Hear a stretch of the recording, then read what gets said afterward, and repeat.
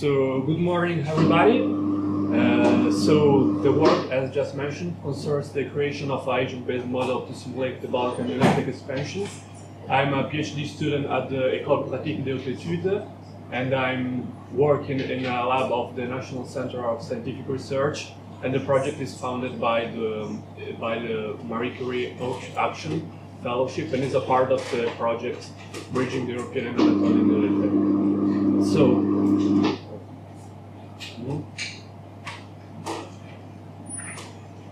I don't know how to advance. I'm sorry. Did you plug it in? Oh, makes sense. Okay. So I'm going to start with a theoretical frame about historical agent-based modeling in general. Then I will describe the archaeological data that I used, and then the functioning of the agent-based model and how I built it. So I'm going to start with the theoretical frame. So I'm trying to explain why, in my opinion, agent-based models in historical modeling can be a powerful and useful instrument, and they can be used to better understand the past. So the history can be seen as the flow of human activities through the time. However, as you can see in this picture, or well, as you can see since it's not very clear, is that it's not easy to do that. It's not easy to model the history. One of the reasons is that historical modeling has a problem represented by stochasticity and contingency. The stochasticity is the random variation of phenomena, while the contingency is the unpredictability of their succession. However, the historian Fernand Braudel suggested a division of history in 3 periods of different duration. It's the so-called spectral decomposition of history. And those 3 periods are long duration, medium duration, and short duration, and they can help us to understand why actually historical modeling is feasible and can be done. So I will start from the short duration of history that's represented by those red dots, and it concerns the evenemental history, so the events. For example, the birth of an important person, or a war, the event that triggers a war or a battle. And well, history is full of events. But when those are obviously unpredictable, but when we do historical modeling, that's not what we try to simulate. Then there is the medium duration, also called the conjuncture, and it's represented by that orange waves. And an example of medium duration of history can be economic or demographic cycles. And even if it's possible to detect some trends, there are still many fluctuations. However, that's still not what we try to model when we do historical agent-based modeling. What we are interested in is the long duration of history. The long duration of history corresponds to the geohistory and is determined by elements such as the climate, the geography, the soil fertility, the relief. And those are the elements that influence the creation of social and economic infrastructures, using a Marxist term. And we can see that in that long duration of history, the stochasticity and the contingency, hence the unpredictability, is reduced to a minimum level. And what is tried to be simulated here is one of that long durations of history, is in particular the long duration of the geohistory that determines the creation of a particular infrastructure that influences the way of life and the mode of life and the way of settlement, that is the farming system, in particular the farming system of the early Neolithic farmers in the Balkans. So I will describe now the archaeological data that is very important both for building the model, since a lot of parameters actually are inferred from archaeological data, and also some part of the structure of the model are based on archaeological data, but it will also be used in future for analyzing the results of the simulation and for validating the analysis, the results. So in order to do that, a geographical database was built. The database includes nearly 1,000 georeferenced sites, and unfortunately, many of those sites are just surveys, so there is no C14 dating available for those sites. But still, having a general cultural attribution of those sites it's possible to find a periodization, a general periodization of the spread of the early Neolithic in the Balkans. So, well, assuming that the Neolithic came to Europe through the Western Anatolia, the sites that we can find in Europe are those in this area. So the majority of the sites are situated here in Thessaly, but there are also some sites, for example, here in Southern Macedonia or in Thrace. And so we can assume that this is the starting area of the Neolithic expansion in the Balkans. Then, in the following period, we can see actually that the spread was really, really fast. In few centuries, we find some sites very distant from the starting zone, for example, in the region of the Danube gorges. So the expansion is really, really fast, but at the contrary, the density of the sites remains very low.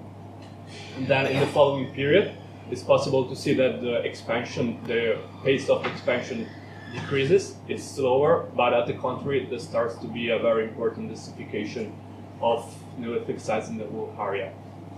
And in the final period of the early Neolithic in the Balkans, we can see that the expansion is very, very slow. There is almost no expansion, and there is just the process of densification continues.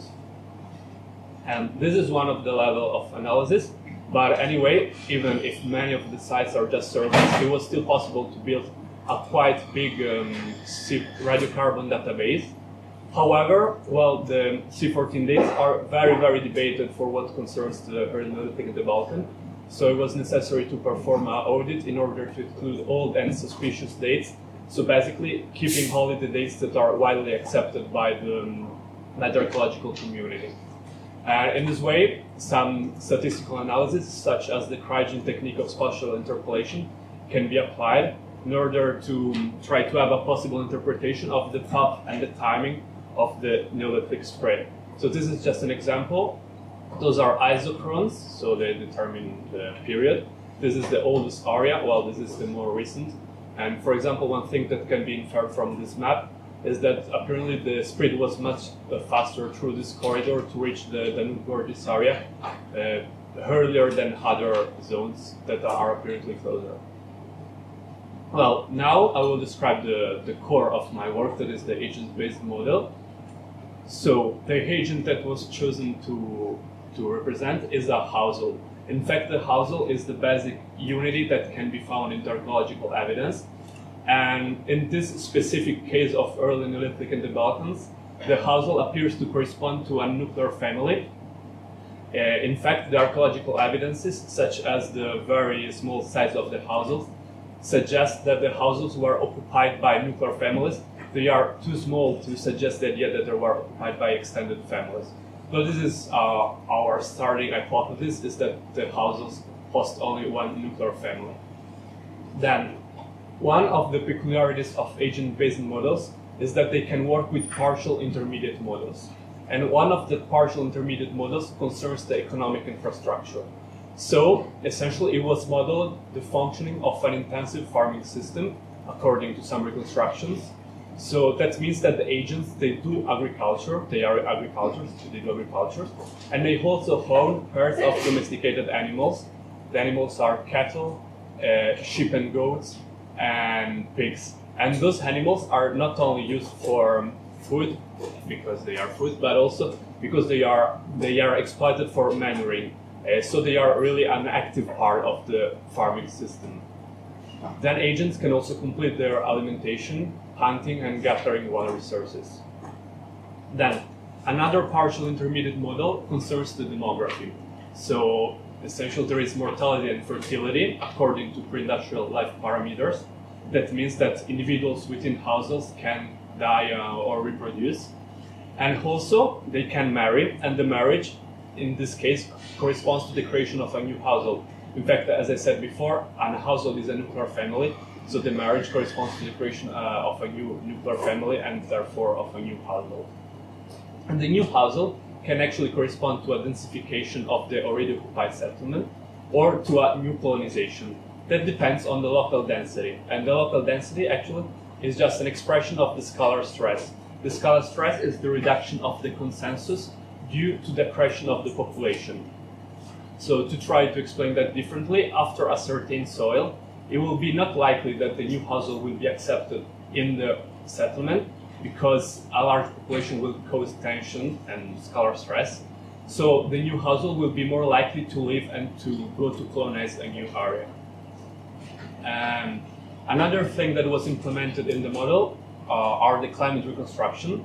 They are based on the pollen site from one side. I was chosen the site of Tenagi Filippo because we have seasonal precipitation and temperature reconstruction for the period that we are interested in. And then the climate variation of the last 50 years in the Balkans, in the whole region, are obtained from the World Climate Database. In this way, the original data from Tenagi is adapted to the entire Balkan region. So it's possible to have an estimation of the temperature and the precipitation for the whole region and for the whole period of the simulation. And this is interesting because exceptionally cold or hot and dry or humid season can trigger crises, causing famines, because obviously crises influence the farming system and then can cause famines and have consequences on the agent behaviors. Then also the spatial environment was reconstructed, and the first step was to divide the whole area in pixels of 1 square kilometer each. So the basic unit of information for what concerns the map, the best patch map, is 1 square kilometer. And then every pixel has a value that represents the likelihood of it being occupied by the farmers. And that value is computed from different geoclimatic variables that can influence the choice of the agents. So rainfall, temperature, soil fertility, and altitude. Then those values are regressed on the dummy variable present absence. So to better explain that, basically, if on the pixel there is the evidence of an observed site in archaeology, then those values are regressed on 1, while on that pixel there is no evidence of occupation of sites, that values are regressed on 0. So to try to show that graphically, there are maps of seasonal temperature and variations, and then maps of seasonal rainfall and variations. Then there is a reconstruction of the soil fertility, and finally there is the relief and the actual presence of Neolithic sites, as I explained just before.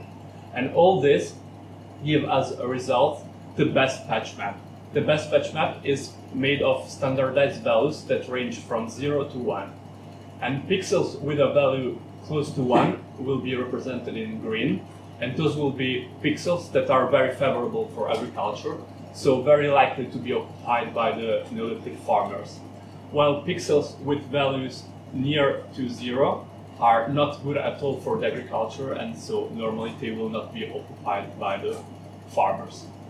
So I will just go to the conclusions. In fact, the work is still in progress, and unfortunately I have no results to show yet, but I can still try to make some conclusion. So the future perspectives. So the results of the simulations will be analyzed and compared to the archaeological records in order to see which is the scenario that best fits the observed data.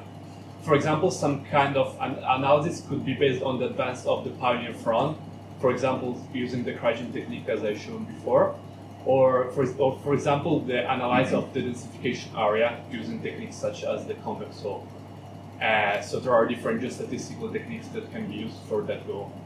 And so just to conclude, what I think is very interesting about the agent-based modeling is that it's a very comprehensive approach, because I'm using data that comes from very different disciplines. So I'm using data from geography and from ethnography, anthropology, and climate reconstruction, soil fertility. So it's really a very comprehensive approach. We are not limited to pure archaeological observation anymore. We try to create new scenarios, and in this way, after analyzing the results, we can try to go back to the original archaeological data, trying to raise new questions and having new perspectives. That's it. Thank you.